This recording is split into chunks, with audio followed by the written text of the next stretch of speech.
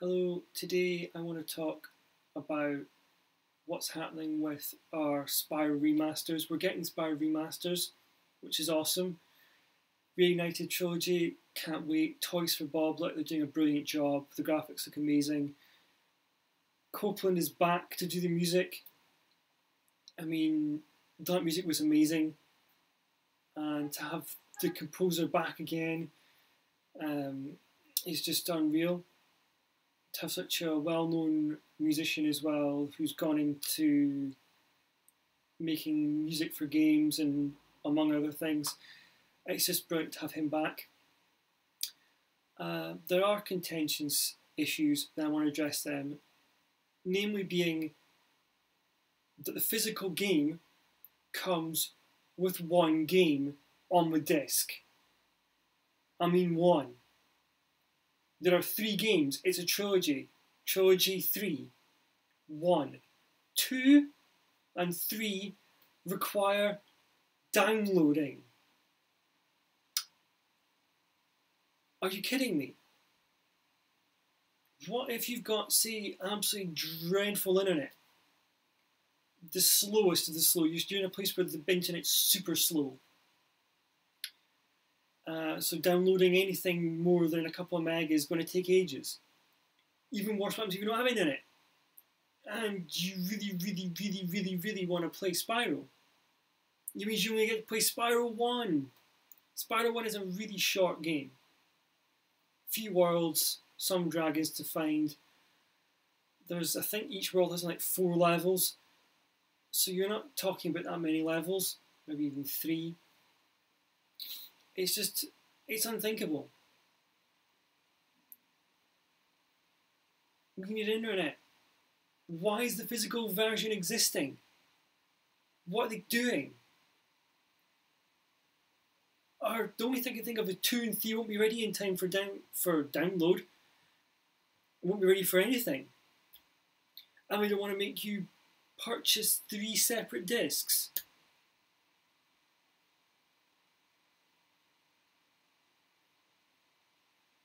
I don't know what's going on. It seems to be, from what I've gathered, Activision are involved. People make fun of EA. People make fun of Ubisoft for being paywall covering and microtransactions and dumbass decisions having to backtrack, but Activision seem to be just as bad.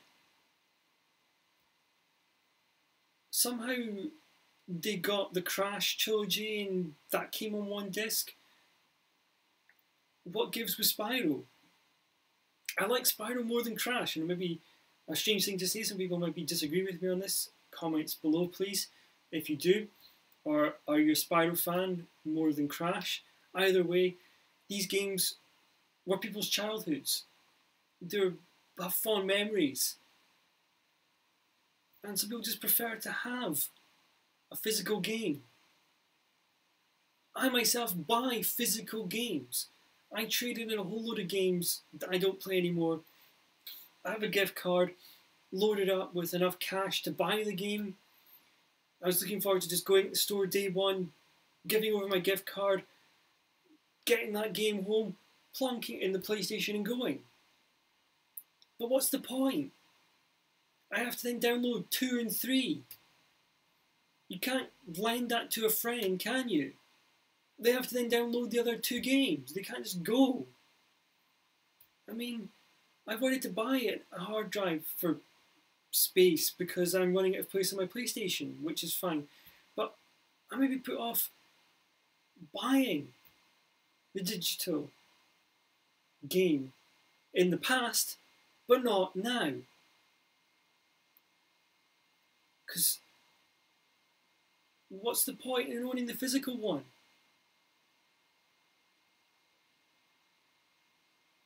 What are they doing?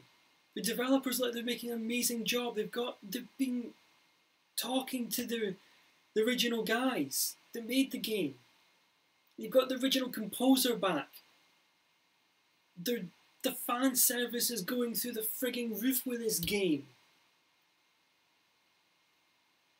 But Activision seem hell-bent on this really weird idea of you having a physical game which leads to digital downloads. What is this?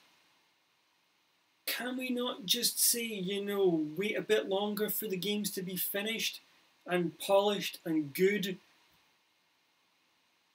And just...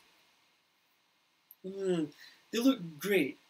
I don't like the look of Crash, the way that it's being done. I didn't... Vicarious Visions, I think it was. I don't quite like the look of Crash. It wasn't great. What they did with him. Okay, it's hard maybe to get a Bandicoot looking sensible, but he's a video game character, okay? But Spyro the Dragon looks great. These games are probably a lot more open than Crash. Crash is a bit linear. These are more open worlds. And from what I've heard, the development time was about the same for Crash as it is for Spyro. I hope the 2 and 3 don't suffer, because I really like 2. I like 3. They were really good fun, some really inventive levels, because they went from having on one quite basic levels to having fun and having different characters, having skateboarding, having Hunter,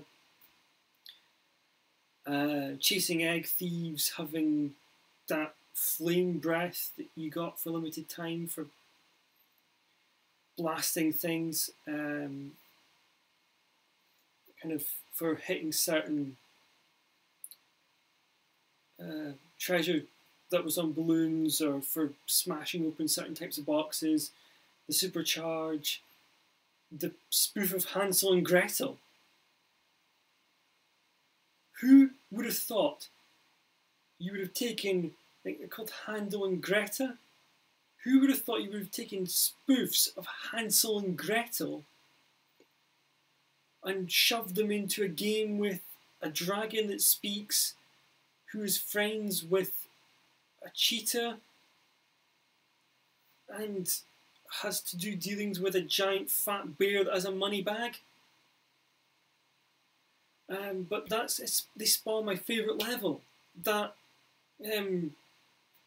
sort of level with ninjas, where the ninjas jump out of a box, and you've got to go and get to the end, and there's a big rocket ship. That's such a great level. I mean, ninjas jumping out of boxes, it doesn't really make any sense, but it's great fun. I love that level. So many others, the ones with the idols and the guys chanting, and it makes the platforms go up and down, and the cat hockey. I mean, there's so many fond memories of this game. I could do a memory card episode, I might do one, and try and compare in my mind what the old one was like to the new one. I don't know. But I just don't understand what's going on. I might just buy the digital version, because what's the point in having the physical one? The only upside sometimes is that it can be slightly cheaper to buy the disc than it is to buy on the PlayStation Store, because you might have a discount somewhere slightly in, say, a shop in the city centre. Supermarkets, day one, or even week one, sometimes do a deal where the game is slashed. They take off £8 or £9, which is great, because you can go in, instead of having to pay £45, you're paying £37, £38. And it's just kind of like, I quite like that. But it means that I might have to go and pay nearly £50 or however much it's going to cost on the digital store, because there's no point having the physical game. This is mind-blowing. Can we not have Activision touch any more of these, please? Can we just have somebody else? Konami, maybe? Surely Konami could do a job? or Bandai Konami, whatever they're called nowadays. Capcom even. I mean, Activision have really, are they the lesser of the evil companies that people don't quite like? People have pooped on Ubisoft for selling out games that are buggy and glitchy, i.e. Assassin's Creed, and EA for their overuse of loot boxes, to the point where it's basically crippling games and making them pay to win. Thankfully, EA haven't touched this because there are probably frigging loot boxes in it. And Spyro with loot boxes doesn't make any sense.